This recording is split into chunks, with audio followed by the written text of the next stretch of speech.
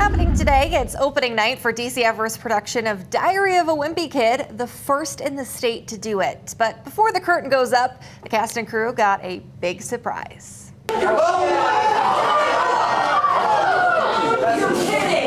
That is Jeff Kinney, author of the book series that the musical is based on. He surprised them yesterday to wish them luck, congratulate them on being the Wisconsin premiere of the show, and answer some questions. The kids who play Greg and Rowley, the best friends at the heart of the show, say it was a pretty cool experience. I never thought in like a million years that would happen, and when they said a surprise, I thought it was going to be like ice cream or something, but that was so cool. It's definitely a lot better than ice cream. The show is about Greg, a middle school student who's just trying to figure out where he belongs. The cast have been hard at work for months. They say it's a unique experience to bring a story and characters that a lot of people know to life.